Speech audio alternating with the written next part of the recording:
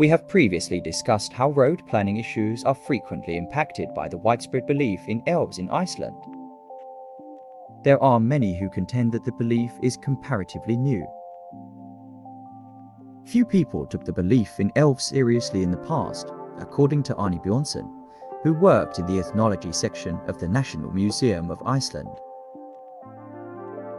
Hippie culture of the 1970s and an event in 1971 involving a clumsy but merry bulldozer driver who damaged rocks outside of Reykjavik and put the blame on bothersome elves led to the popularization of the idea. Though it made news and started an elf craze, no one believed him.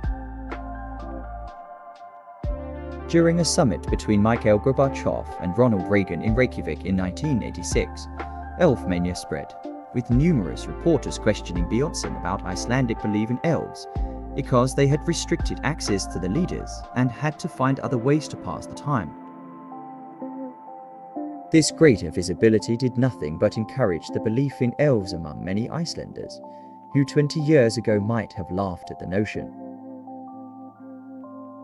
Though elves are found in various European cultures, Alaric Hall of the University of Leeds contended that the earliest Icelandic colonists valued them more because there was no native population in Iceland to conquer, meaning that they were in fact indigenous people. They, however, wish not to be. They genuinely desire to be invaders, just like everyone else in medieval and early modern Western Europe. Thus, elves gave you access to this historical native community, which gives you the impression that you are the conqueror. These stories got increasingly sophisticated in later years as beleaguered Icelanders talked of the elves' magnificent palaces and sumptuous feasts.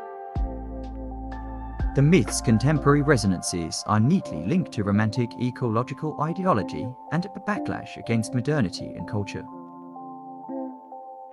Please remember to subscribe and enjoy a video.